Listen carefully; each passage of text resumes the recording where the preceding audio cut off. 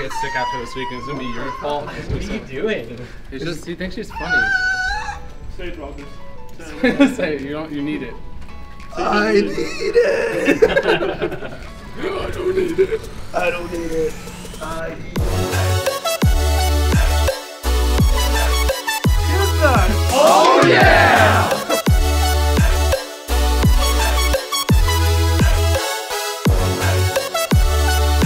Oh my God!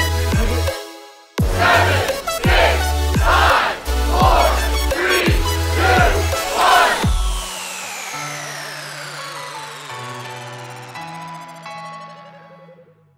1. Between stages 1 and 2, my parents visited me for my birthday.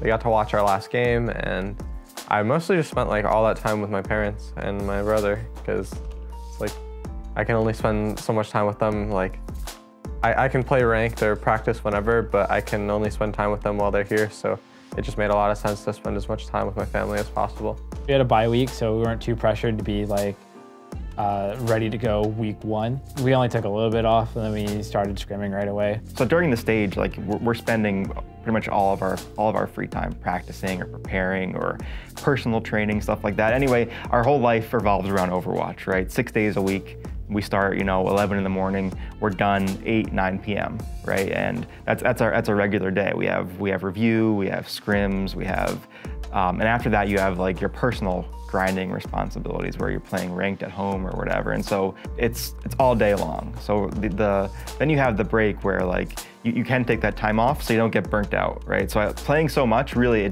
like you can get burnt out, and like it happened to us last year. Last year we didn't really. Especially in like our first stage last year, we kind of we didn't take days off. Sometimes we would do like 2-3 weeks straight, no days off. No, same kind of schedule, 11, 10, 12-hour days, and you do get burnt out, right? And eventually, like your practice turns into autopilot almost. It's so hard to focus and pay attention, and we didn't really consider that element initially, but I think we've kind of grown in our practice and become more efficient because of that. It was pretty easy to get back in the swing of things. Just like one day of like getting back into it, like a little bit rusty. But then after that, felt like I usually do. It felt nice to like take all the problems of stage 1 and throw them out the window for a little bit and not have to worry about it for a while, and then like bring up how we want to fix them later. It felt good to like sort of ignore those and just like do whatever like you could to like better yourself, or just chill if you needed to, take a step back and like remember that you have a life outside of the competition. But I feel like it was just, I don't know, it felt good to just take a step back.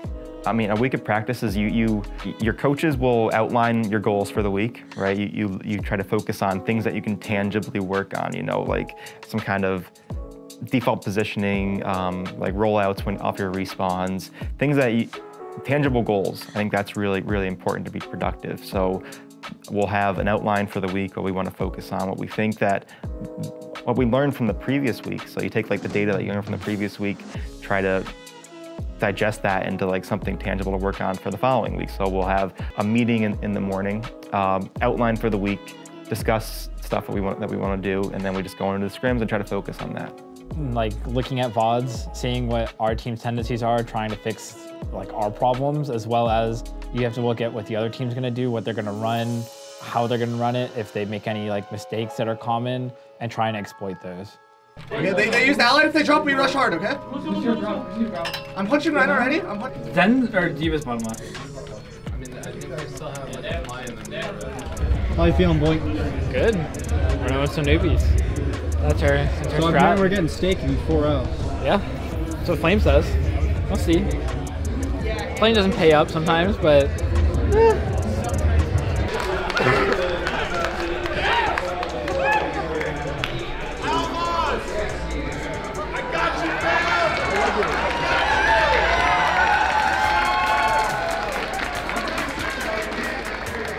because their opponents are a team yet unseen here in stage 2. Let's hear it for the Houston Outlaws.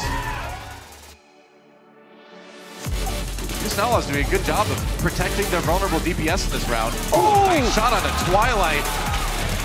It's midnight now. Lynx are getting chased down by Bumper here. It's the twilight of his life, I guess. Guess so, it's over. Outlaws, they're holding, man. They're getting the kills. I think they might take this round. They will. Houston Outlaws taking a lead on Busan over the Vancouver Titans. Nicely done by the Outlaws. This is what we wanted to see from them coming into this stage. Yeah. We're doing it. Perfect. Let's go. Let's go. Let's go. Yeah. Lynx has been really taking names on the Soldier too all around. It's always a good meta where Lynx can play the Soldier. Stitch in trouble too. Man, there's nothing you can do. He's got the biotic field. He can just heal through the damage. Janu taking a lot of damage too. Lynx are popping off, man. On the Scorcher. Gets the elimination on the mech. Dante finishes. There goes Slime.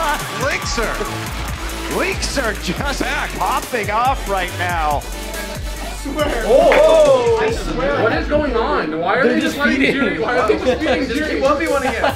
Yeah, they had to use the EMP though, and now we're gonna have Boink here. Gets hacked during his Valkyrie. Oh, there's the EMP. Gets 3 members of the Titans. Hawksall first to fall.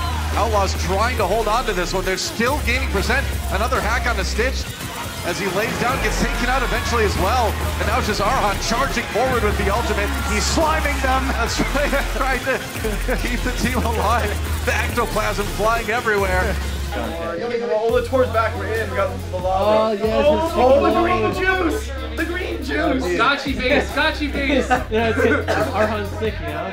And they can't flip control of the point.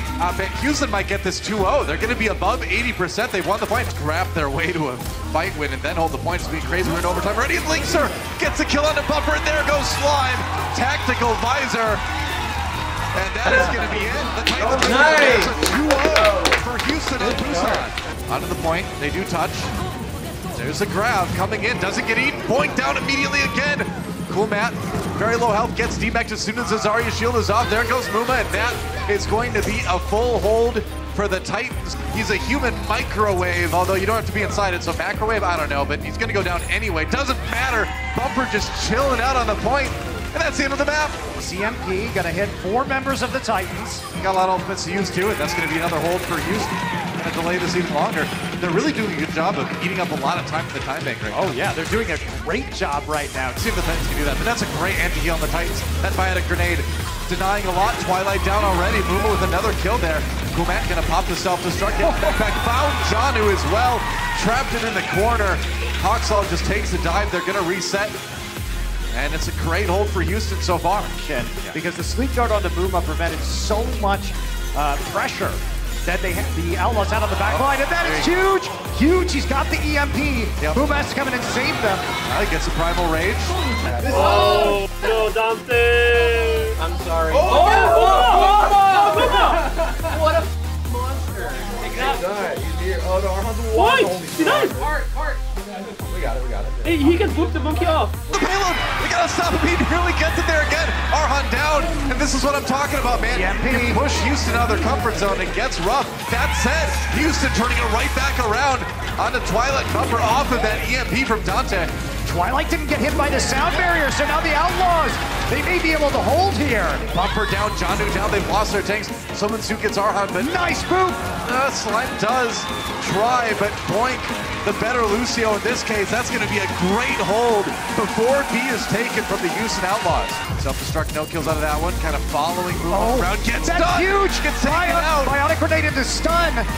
That was big, man. Cool Matt, D-Mac, Slime down though. Houston overcoming the Titans in this fight on A. Looks like this is going to be all they need to take point A. That's right. Mind games. Shatter everybody but Boink. That was a 5-man shatter from Bumper. Gets 2 with the charge immediately. Here comes a grab, but it is too late. And as overtime expires, I think it's going to be the Titans taking this map. Cool Matt managed to last a little bit longer than everybody else, and Boink is still there. Another shatter from Bumper. He's just got it all the time. Charge takes Arhan out again, and they can't get back to the payload. The lead taken by the Titan. Another shatter locked and loaded, waiting for a chance to use it. There it is. Both of Ryan's shatters simultaneously. He will knock down, but Janu gets Raucous with the self-destruct movement down as well. And even though Kumak got that kill onto Twilight, it is all Vancouver Titans here on point A. Party in the self-destruct, because this round is over. Goodbye, Boink, and the Houston Outlaws getting denied before they take A, right? Clement self-destruct. They're gonna live through it. Trying to keep pushing forward here. Twilight with yet another Transcendence, and that's a 4-man self-destruct from Janu to finish this one. That is it. It is over. Titans take it 3-1.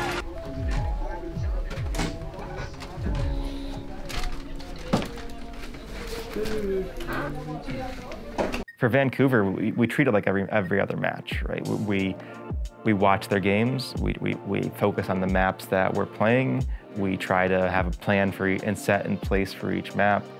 Contingencies, you know, if this is failing, then what else can we do? And sometimes, like, you have these plans in place and you still fail, right?